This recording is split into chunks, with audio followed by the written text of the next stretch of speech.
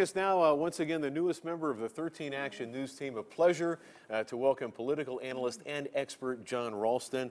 Jon, what do you make of just today in general? Well, today in general was going very well until the Nevada delegation chairman, Michael McDonald, who, by the way, I don't know if people know, he's a very controversial guy. The establishment in the Republican Party does not like him. The only people who like him are the people inside the party faithful who voted for him to be chairman for 3 terms. He's in his 3rd term. And the flub that we just saw. Let's listen to this Can we once see it again? Yeah. That was something else. We're very proud of our nation. From the great shores of Lake Tahoe to the most entertaining capital city, Las Vegas, Nevada.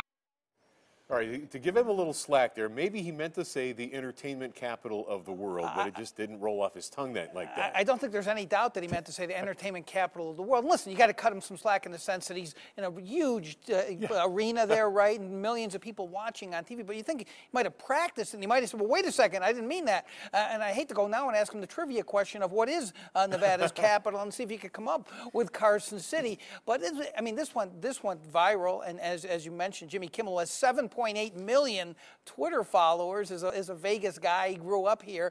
He was none too pleased too. By the way, that wasn't the only flub he had either. He also had the number of delegates that were voting for Trump wrong, had to go and tell the secretary that he had the wrong number. A great day for Nevada and Cleveland. Other than the late night political fodder, it's just one of those things that just gets blown off and into the trash bin of political convention history. Oh, of course, it's a footnote. It's humorous, but it's going to contribute to an impression. First of all, Nevada still has the image problem, right? We're not taken seriously sometimes, and it's going to reinforce with the Republican elites, I think, that who is this guy who's the chairman of the Republican Party? And don't forget too, Nevada's status as an early state in the nominating process is at stake this time. So a lot of people are saying Colorado's going to take our place. I don't think this is going to help. Yeah, that won't help.